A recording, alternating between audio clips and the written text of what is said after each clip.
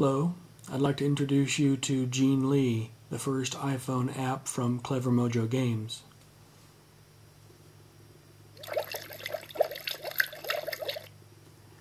Jin Li was built for the iPhone, but it works perfectly well on the iPod Touch and the iPad.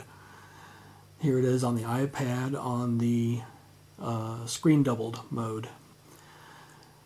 You can see that Jin Li is playable as a solo game or head-to-head against another player. There's very thorough instructions on how to play, and there's a number of options to choose just the right game style for you. There's also credits to show you who all is behind the production of this app. We'll just jump right into a solo game and show you how it plays first. You control two koi in a pond. You play the orange koi, you get to go first. You touch one of your koi and the screen highlights green moves that you can make. These are called swim moves, and you can move from where you're at to an adjacent square via a swim. So, when you decide where you want to move, just touch it, it turns white, touch it again, and your koi moves into that spot. Now you'll see that I have a stone pulsing over here. Every time you make a swim move, you also place a stone. A stone can be used to block your opponent or to help yourself get across the board quicker, because you can jump stones. I'm going to put this stone right here. I touch it to show us where I want it, then confirm, and there it is. The AI makes its move next. You'll see in this case it used its stone to block my possible jump move. In a jump move you can jump over one stone into the clear space just beyond that stone. Okay, so my turn. I highlight my fish that I want to move. I touch the space I want to move to, confirm, and it moves. Now I have another pulsing stone. So I will put that stone here.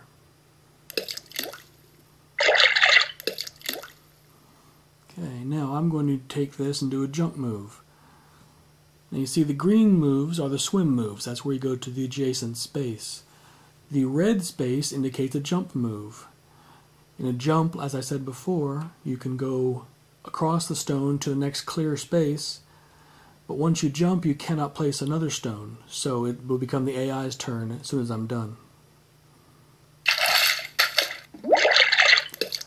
You score points by getting koi adjacent to each other.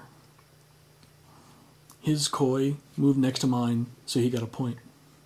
If you can finagle it so that you get your koi next to two other koi, you score 2 points. And if you can really do a good job and get it next to 3 other koi, then you get 3 points. I'm going to move this one here. Now I scored a point because I'm adjacent to that koi. If I don't put my stone here, he'll jump here and score 2 points. I'll show you how that works now. You see? Now, my turn.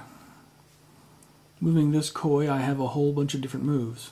I can swim here to score 1 point, because I'll be adjacent to him. I can jump over here and score 1 point, again, because I'll be adjacent to this guy. Or I can swim to these spots, which are no points, because I'm not adjacent to anybody. Or I can jump to these spots, which are no points, because I'm not adjacent to anybody. I'm going to take him and move him here. And then I'm going to put a stone here so that he does not move and score 2 points.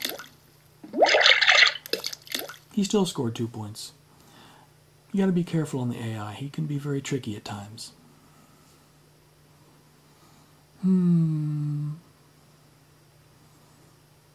I will move him.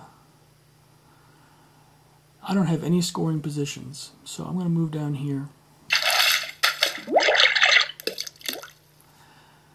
And then I'll jump him over here for a point.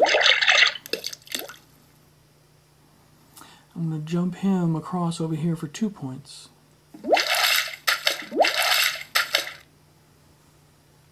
Now I can just do the exact same thing backwards. He's moved over here very nicely for me. So highlight that one, move here. He has 9 points, I have 7. The game is 10. It's not looking good for me.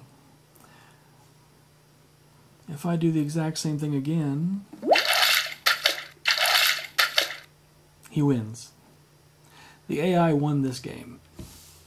The winner will be yellow if the AI wins. It'll be orange and put down here if the human player wins. And then you're given the option of playing again or not. I'm going to say no. The head-to-head game is just like the solo game, but you play with 2 humans. Your friend sits across the table from you. He controls the yellow koi, you control the orange koi. The score will be rotated so that it'll be facing him, so he can read his score easily. The instructions are very thorough. In fact, they're quite long, but it goes into very much detail about what you do, how you do it, and why you do it. Then it comes down to explain all the options. You can turn the game sounds on and off. You can start your koi in the corner positions like the solo game I just showed you, or you can start them one space inset from the corners, which makes for a little faster game. You can set the game to work with 10 stones or 5 stones. You can set the game to run 10 points or 15 points. You can set a speed game, which is timed, gives you 20 seconds to execute your turn. If you do not complete your turn within 20 seconds, your turn ends and the other person gets a point, or the AI gets a point. The most challenging game you'll probably find will be to have the start on the inset, the stones at 5, the score to 15, and the speed to yes. If you like Jin Li and you want to have a physical copy of the game, you can purchase it from NestorGames.com. Jin Li is available in the App Store right now for 99 cents. I hope you'll take a look. Thank you.